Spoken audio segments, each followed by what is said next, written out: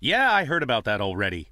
But what if they decide to spill it to the papers? We need to start thinking now about covering our asses.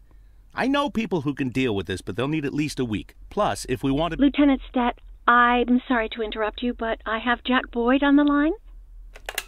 Who? Jack Boyd, sir. He's calling from the hospital. Gibson, I'll call you back. Don't do anything without my team. Jack, well, wow. I didn't know you were awake. Doctor said you could be in that coma for months, even years. How are you feeling? Tell me who's in control, Martin. I don't think I follow you. For God's sake, Martin, tell me it's you running the department and not some stooge from the mayor's office. Yes, Jack.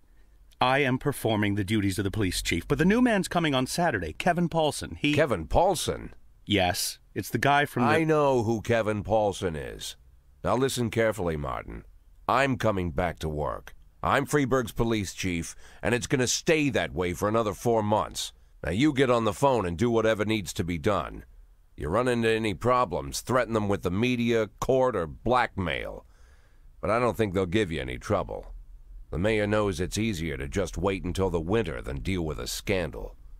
Oh, and assemble a press conference. Listen, Jack, I know the truth is on your side, but you have to take into account... Martin, how long since you transferred to my department?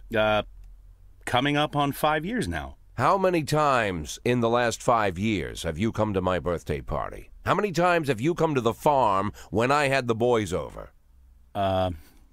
Never had the pleasure, but... Never. Because you couldn't care less. And I don't care for you either, Stat. It wasn't me who appointed you deputy, and you wouldn't have been my first choice. But if you do ever come over to my house, you won't miss the big hole in my backyard. Garbage pit. You know, for old rubbish. A smelly hole filled with rotten furniture and other crap. So, Stat, if I even for a moment doubt your devotion, you'll go straight into that pile of trash. Maybe you'll get to catch up with some old friends. You remember Kendrick, don't you? I'll schedule the press conference for tomorrow, all right, Jack? The day after tomorrow. Tomorrow I'm going shopping.